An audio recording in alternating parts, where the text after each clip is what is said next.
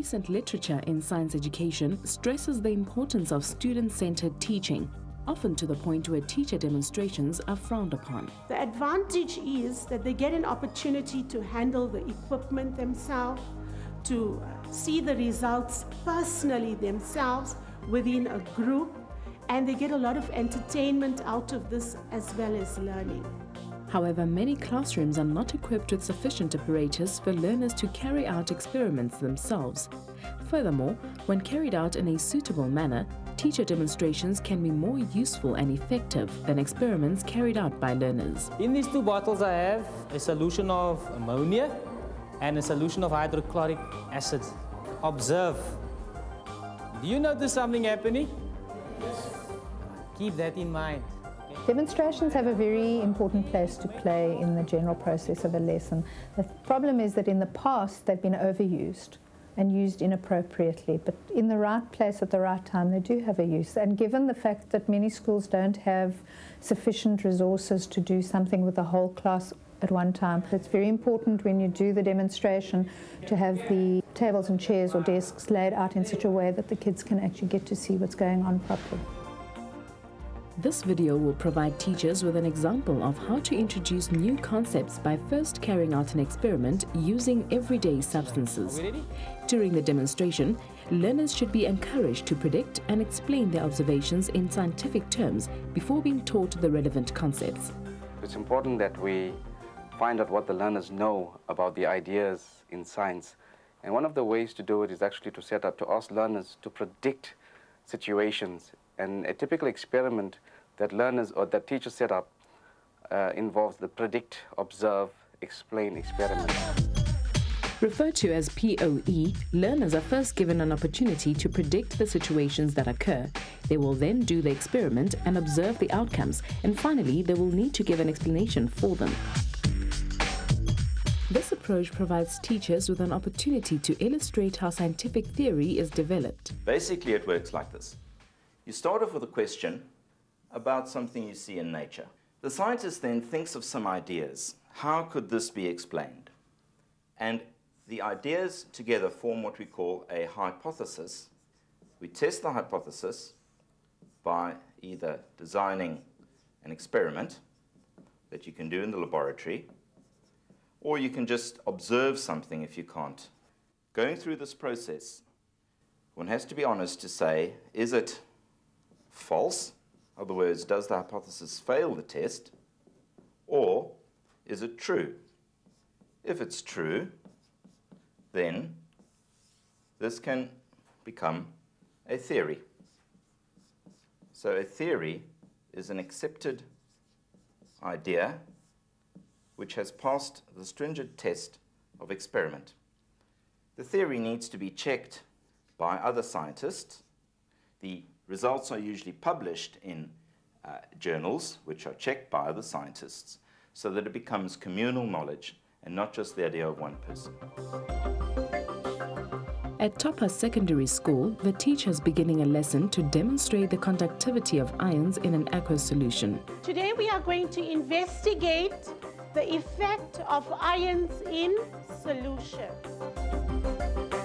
The outcomes for the learners are to express their ideas about concepts relating to ions in aqueous solutions and to analyze these concepts through the observation of teacher demonstrations. It's important to have a teacher demonstration to bring out the relevant previous knowledge of students before teaching the concept. In order to complete this demonstration, the following is required: distilled water, table salt, sugar, 3 beakers, a 9-volt battery connected to an ammeter and 2 carbon electrodes. I'm going to pour some of the distilled water into this clean beaker. The objective of the demonstration is to check the electrical conductivity of 3 solutions, that is pure distilled water with dissolved sugar, and distilled water with dissolved salt. Pupils should have as relevant previous knowledge concepts of chemical formula, the difference between sugar and salt, a basic idea where they have some understanding of the difference between ionic substances, covalent substances. They must have some idea that an ammeter is used to measure current.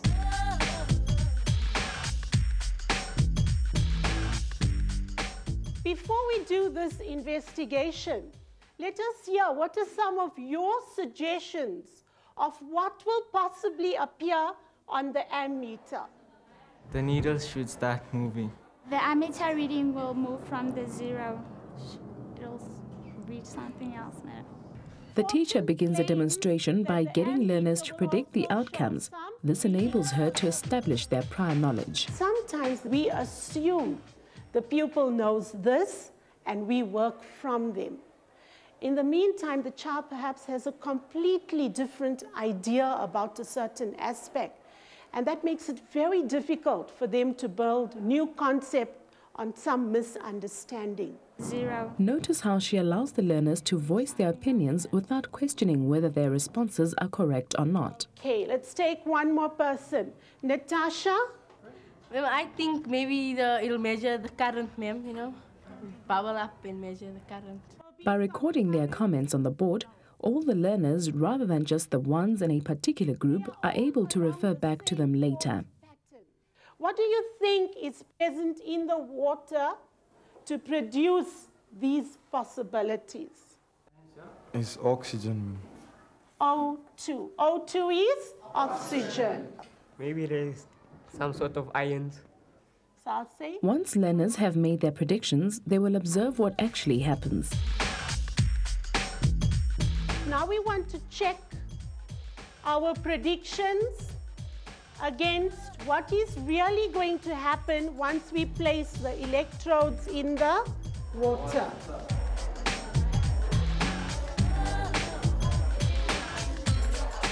Let us look at the ammeter once more. Madam, there's no reading on the ammeter. Our ammeter shows no reading. But our prediction was that there might be a reading. It might move from 0. There may be some current. Now that the learners have seen the demonstration, the teacher will prompt them to come up with an explanation for this result. There was no reading in the ammeter because there was no current flowing at all. And the ammeter, I think, is used to measure current. Ma'am, because there were no ions inside the water, ma'am. Let's put the two ideas together. The ammeter didn't show a reading because there was no current, because there were no ions.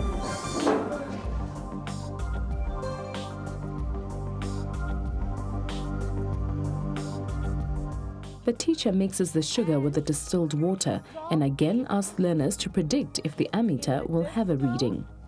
Madam, I think it'll move because sugar, I think sugar has ions in it because it dissolves in the water. So. Madam, I don't think it will move.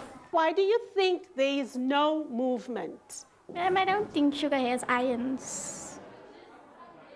When learners have predicted the results, the teacher will again demonstrate so that learners can observe. What do you notice about the ammeter reading, class? There's no reading. And where's the needle? 0. What does that mean? There's no current flowing and there's no ions. No ions. Notice how, because the experiment is being demonstrated, the progress of the experiment is more structured than it would have been if the learners had carried out the experiment themselves. The teacher is able to get learners to focus on relevant aspects of the experiment as each step is carried out. At the same time, the learners are forced to consider their own ideas about what is happening, rather than just completing the experiment without any clear understanding of what is happening. Well, to a certain degree, there are certain disadvantages in that learners do not have the skills or will not be taught the skills of handling apparatus. They will not know the proper technique of using apparatus, what apparatus to use, what precautions that should be taken. Also, learners are not given the advantage of making mistakes and learning from the mistakes. Back at Topper Secondary, the teacher is beginning the last part of the demonstration. That is, to test the conductivity of a salt solution.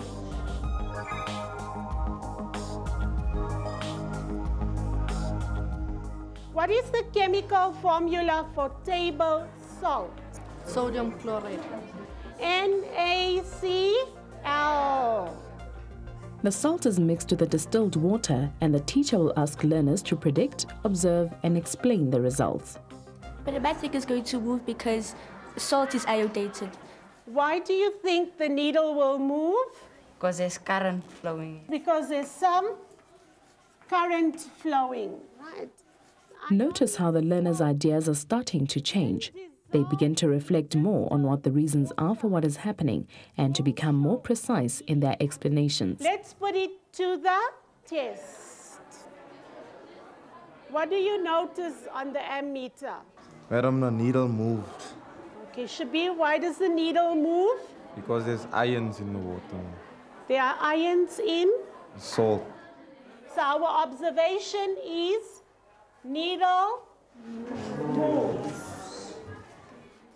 Right. The reason he gave us is because there are ions.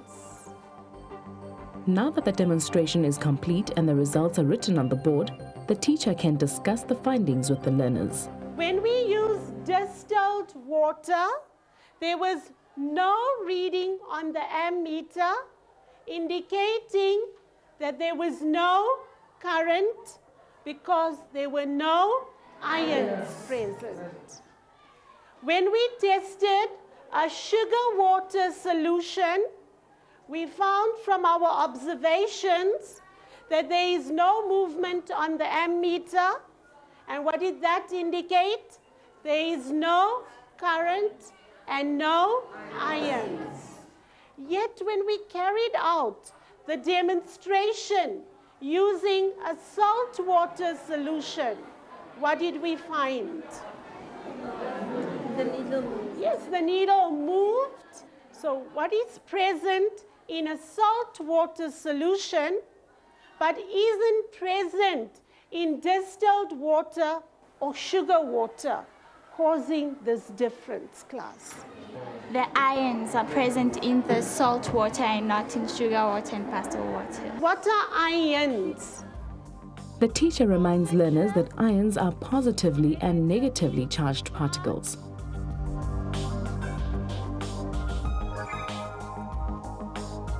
Any ionic salt, like table salt, when dissolved in water, will produce ions, and therefore the ammeter will show a reading. Sugar water solution has no ions. Sugar water has molecules only, and therefore your sugar water solution cannot conduct a current. What are some of the other ionic salts that you think can conduct electricity? Copper sulfate. I think sodium carbonate. Okay, whenever all these ionic salts are dissolved in distilled water and used in this demonstration, the ammeter will show a reading, because in solution they all have ions. In this lesson, the learners have accomplished their outcomes by expressing their ideas about concepts relating to ions and aqueous solutions and analyzing these concepts through the observation of teacher demonstrations. It can branch off into so many other areas. Like we can discuss ionic bonding from there to tell them, look, these ions, they come from a section called ionic bonding, etc., etc.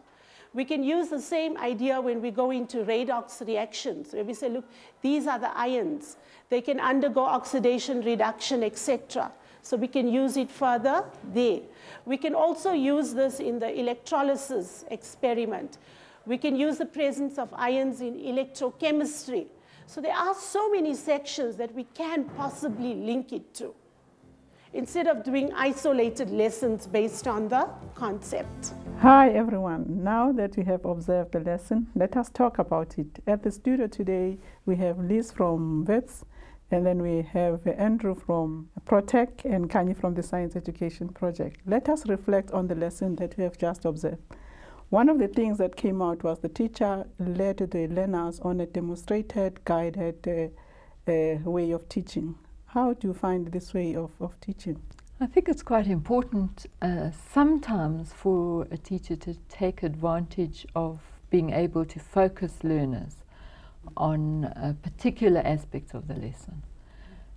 If one always does group work, I think learners sometimes lose the main points of the lesson. So it is one way of helping to focus on what the teacher wants them to focus on. Mm-hmm. But every activity was sort of guided from the beginning till the end. Do you think it's a good idea to do that? One has got to strike a balance of these things.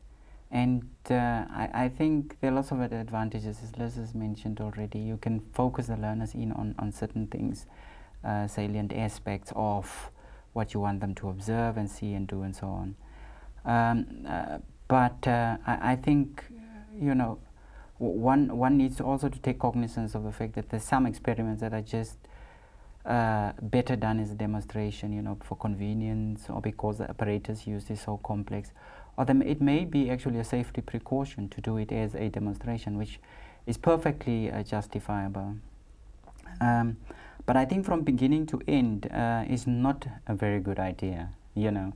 And especially, I mean, from what I saw in that particular lesson, some of the learners were seated right at the back, and there was no way they could have seen the reading on the ammeter. So I think that's a bit problematic. My own opinion, and you know, my colleagues here can stand to disagree with me today, is that given the fact that we, generally speaking, there are no shortages of ammeters with the schools that I've been to. And given the fact that it's not really a very involved experiment, I think they could have done it in groups actually, with each group having one ammeter and actually observing these. Yes, they could also have used microchemistry with the little conductivity meters, which is an alternative way of doing it in small groups.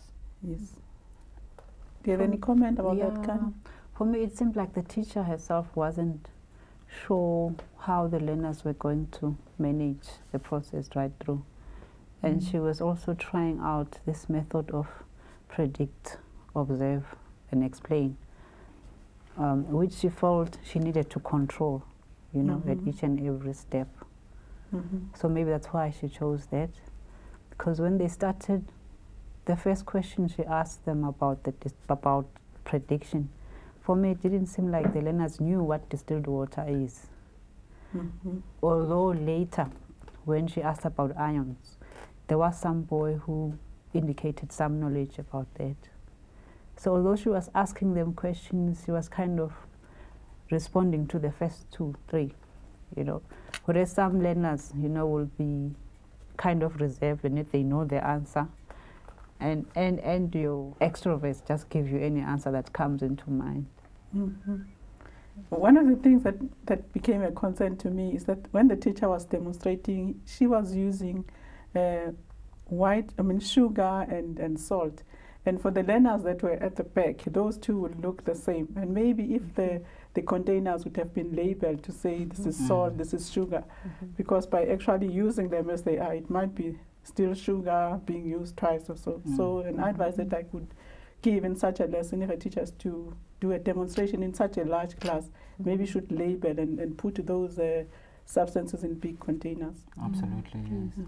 Although one good thing that she did do was she had her apparatus quite high up on a box, so that was really good to make it visible to the class. She could have also asked the group to stand around the experiment. I think I would have done that if I only had 1 meter. Yes, I think I would have asked the class to come to the front. And I would actually have done that, or also to pick some of the learners to actually do some of the things, like give one to one learner to do the salt and the other to do the sugar, and to take the readings. And take the readings, etc. Maybe asked 1 or 2 of them to bring some salt from home, you know. So this is not some chemical that comes out from some corner in the science laboratory, and we're told that it's salt. And that one is sugar. You know, they see that they can make the association. This is the same sort of thing I put on my food daily, and hopefully not too much. And yes, it's actually common salt, and it actually demonstrated the experiment. I think that would have been fantastic if she'd done that. Would have been quite good too if she'd actually used tap water. Yeah, to compare instead with of distilled water. No, not instead of, but to compare with the distilled water. Yes. Do you think if, like, I bring a very good question here, if a teacher doesn't have distilled water, do you think a teacher won't be able to get the results that this teacher got? I think it's important to use distilled water because the tap water would conduct electricity. And I think distilled water one can get from a petrol station, or one could use boiled water from a kettle. Yes. And then what I liked about the teacher is actually developing the whole theory of learning, the POE. How do you think this was done in this particular lesson? Yeah, I mean, she asked them to predict, Tembe, you know, which is excellent, you know, and then she tabulated their results. And I might as well throw in here how well she used the board, you know, and that she actually had a board well organized, you know, tabulated their results. I only have one little criticism about that particular process. And I know that one shouldn't generalize too much because there are time constraints as well on a teacher in a normal practical situation. You know, this might be a bit hypothetical in that case. But in a real life situation, perhaps it would be good to have, you know, to actually have a situation where she's asking them to write down what their predictions are. And that would enable her to elicit more in terms of misconceptions that, and also another very important point, the degree of prevalence of those particular misconceptions can only probably be captured in a situation where learners are actually writing things down. I have my reservations about learners, you know, that sort of thing where they raise their hands and actually give a response. Because you ask the next person and they think, oh, so-and-so said that, and that might be the sharpest learner in the class. You know? And so they don't want to be on the wrong side of the boat, you see. So, yeah, I think one has. I think it was used very well, and then she went to the observe, and then she went to the explain. So she went right through the whole spectrum of POE. It was well done, yeah. And actually, the way in which she started the whole thing said, today let us try and investigate this, because when we are doing science, we are trying to investigate, and then in order to investigate, we have to take the learners through all those theories, the POE. What came out for me was that as she went on with it, you could trace that she was building up the concept, and there was some degree of learning taking place amongst the learners themselves as their answers got more refined, you know, towards the end. So the whole idea of conceptual development was captured by this teacher in the entire lesson. Absolutely.